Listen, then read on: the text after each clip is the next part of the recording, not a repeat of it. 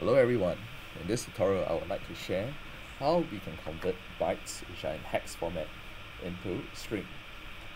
In a lot of online forums, you'll probably be taught that you should convert it into a character first before you convert it into a string. But what that does is that you'll notice a very nasty $sign over here.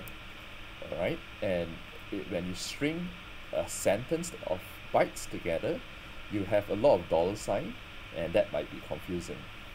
My methodology would be, of course, to convert it into an ASCII string first, and then you can string it into a sentence that you want nicely without the $sign.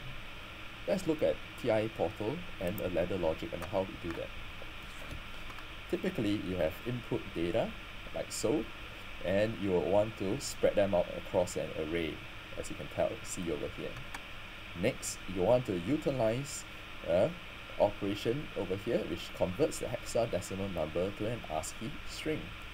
So from this particular position 7 of this array, I have converting it into an output called input 1, and so on and so forth. Once you have completed that, you can string up your sentence by putting all the inputs appropriately, and you have a consolidated input, and then you can repeat it, so on and so forth till you complete your sentence. Now, how does that look like in the database?